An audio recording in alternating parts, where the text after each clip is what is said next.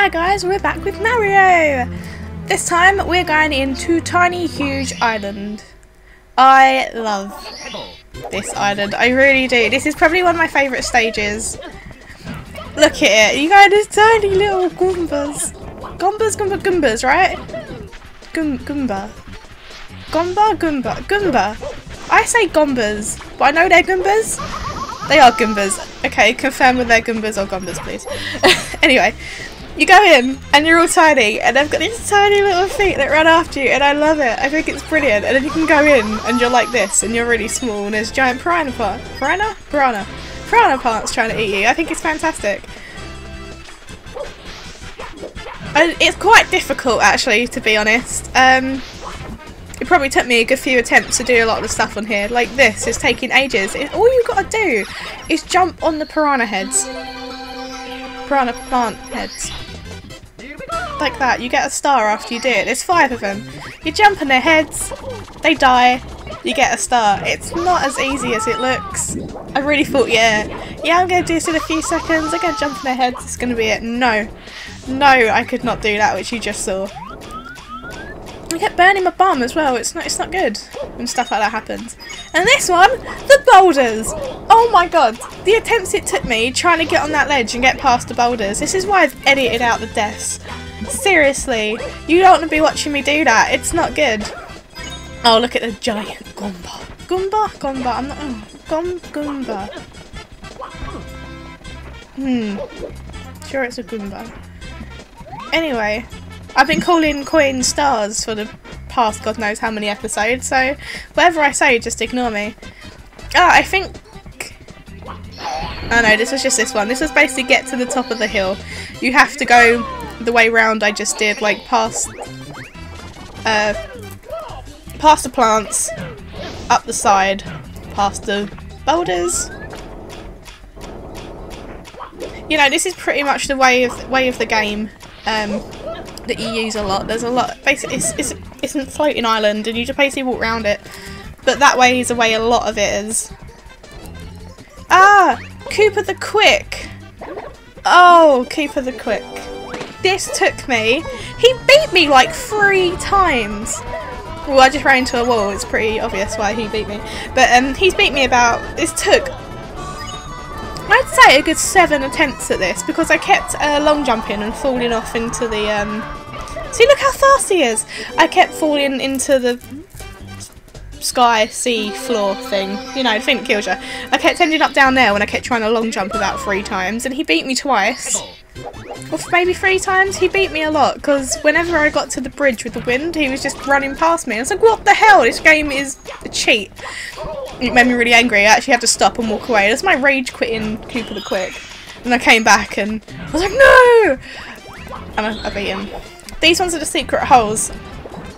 It's called Itty Bitty Secrets. The first one was the hole where the bombs are rolling out. The second one was where the 2 came out. That little doorway there. The other one was just to the... Is that my left or right? That is my left. To the left of there. You have to talk to the bomb to open up the little cannon hole. That's number 4. And number 5 is where it's literally right at the top. There's like at the top of the mountain, there's like a little pool of water. There's a hole in the pool of water. That is the 5th Itty Bitty secret. I wouldn't really say they're secrets. I'd say they're more doorways. I think that's a little off-putting. When I first played this game, I only realised what they were because I walked past the bit with the bombs. It was like 1, and I was like, what the hell was number 1? Like, I really don't understand. So the fact they call them Itty Bitty Secrets is a bit of a letdown. The fact it says they're itty bitty means you must go in there big. I suppose that's the only way of it's sort of telling you. But you spend, I think for most of these stars, you actually go in big first. You don't really need to be small for a lot of it. It's good to be small for the 100 coins, because if you bum drop the big Goombas, they give you the blue coins. Very good way of getting the 100. I think it might be the only way of getting 100. But you'll see that. See, that was the secret doorway. Sorry, Itty Bitty secret. On a secret doorway, it's not secret. It's in front of you. That's what annoys me. Anyway, Koopa Shell. Always like a Koopa shell. And this one you want to cannon yourself. Oh, he's in the hole.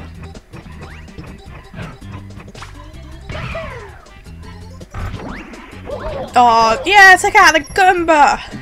See, if you kill them normally, they only give you a coin. Don't do that. Bum drop them. They're rich when you bum drop them. Anyway, I do have, while I'm sneaking in there to go get my red coins, they are all inside this mountain. Look, he's running down. He's running around down there. Shellless. Sorry. Naked. Anyway, you go in here. Really tiny ledge. Tiptoe. Don't run it. All your coins are basically through here. You have to hop about and jump. That's pretty much the dealio with that.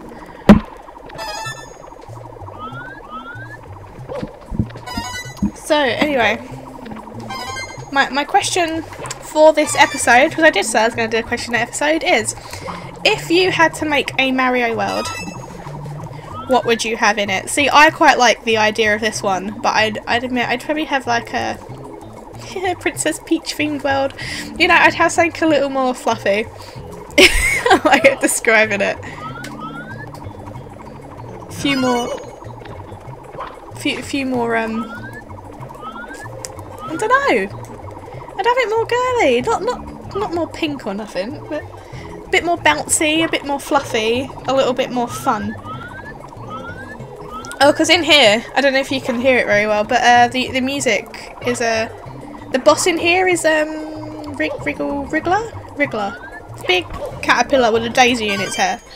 Nothing, but it makes wriggly sounding music, and I don't like that. See, my music would have to be like fun and dancey. You'd have to have a good little like boogie on down to the Mario music. But so if you did have a world, how would you have your world? Would you have it like dark and evil like Bowser? Would you have it bouncy and springy like mine? You know, flowers and ponies? No, it won't be that bad. Or would you have it like, I thought this was genius, that you could be big or small. Well, not quite genius, but for its time it was genius. See, that happens a lot. It's quite annoying. I actually kept him at death. I missed that one. You can see my mistakes in my videos. So this I can't remember what this one was. And I didn't have time to read that one just then. Yeah, if you do want to read the titles, just pause it, because you will see it. I have got all the titles in here. You just flash past quite quickly. Oh, I know what this is. This is Wriggler. To feel I was just talking about Wriggler. This is Wriggler. You have to go in. See, I told you there was a hole at the top of the mountain. You have to be big. Go up to the top. Bum drop in the water, and that drains the water. Then you have to make yourself itty bitty. Come back up to the top and drop down the hole, and you'll find Wriggler with all its wriggly sounding music. You then, once you're with Wriggler, have to bounce on its head 3 times. That's pretty much it. Yeah, bounce on its head 3 times. It gets a little angry every time you bounce on its head. Like, you bounce it once. It's like it's minding its own business to begin with. You bounce on its head. It looks at you and it's like, oh no, that's it, I'm gonna come get you. So it runs after you, like literally like that. It runs after you. And you have to bounce its head again, and it's like, no, you didn't. And then it gets really angry and starts chasing you a bit faster. And you bounce its head again, you know, it spits up a star, and that's the end of it. You gotta admit, the Mario stars are pretty easily fought out. They're so hard to get to. Some of them are ridiculous. This level's not too bad. This is like the medium in between the easy levels and the hard levels. The last 2 levels that were on this game, I'm dreading. I really am. Because they're going to take me so long. See, look, 1 bounce. That's it, I'm angry. 2 bounce. Now I'm really mad. 3 bounce. I've had enough, I'm going to give you the star. I don't know why it shrinks. Oh, another black screen! Seriously. I shall sort that black screen. Anyway, now we have the 100 coins. See, look, bum drop in. Rip. Right guys, well you're gonna see my coins jump there. I had an official whole minute of black screen. Oh man. I've been the city mayor and deleted the original files, so I can't go back and repair the black screens, but I can remove them so you don't have to look at them. You know, I'll at least do that. I'm not removing the one with Wriggler because it was just for a couple seconds. Stuff like that's really not going to phase me, and I hope it doesn't phase you. Just really, emulators and Sony Vegas are not good. It's putting me off of maybe doing games on them again, or I will find a way to fix the problems because it's starting to occur very, very often now, and it's ruining a lot of my videos. I am not too happy about it. But you know, it makes this episode a little quicker. I got the coins a bit faster. It's not too bad. Imagine how slow I'm actually walking there. Nice. Goomba. Goomba. Okay. Yeah, pretty much most of this level is blue coins. Oh yeah, don't worry, when you see the windy bits, don't worry about jumping off too much. A wind usually catches you. It's quite cool. Because I thought I was going to die at one point. I was like, ah, result. I couldn't remember it ever doing that. Maybe I didn't try it when I was younger. I don't know. I didn't remember that and it happened. Woohoo! Happy days. Everybody wins. Goomba. Yeah, I was probably saying that the whole time I was recording. I know you jumping a Goomba. Goomba. I do like to make my strange little noises and make up names for things. Keeps games a little bit more interesting. So you know, if you saw a Goomba, would you call a Goomba Goomba? Ah, watch out for this guy! I just saw him in the corner. When you're jumping up here, don't let him grab you. They just throw you in the opposite direction that you just do not want to go, and you usually result in a death. Especially when you're doing your 100 coins. I came across him a couple times, he just threw me off the edge of the cliff.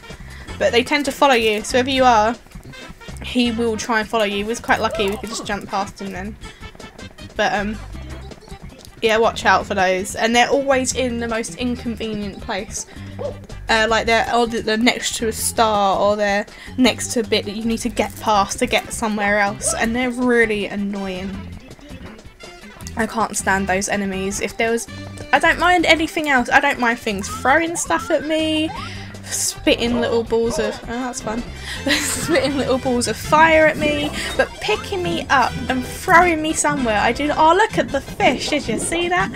Throwing me somewhere I just do not want to go. It's not nice. Yeah, there is a giant fish with sunglasses on swimming around here. I think he has a name. Does anyone know his name if he's got one? But I only ever remember seeing him in Mario 64. Black screen.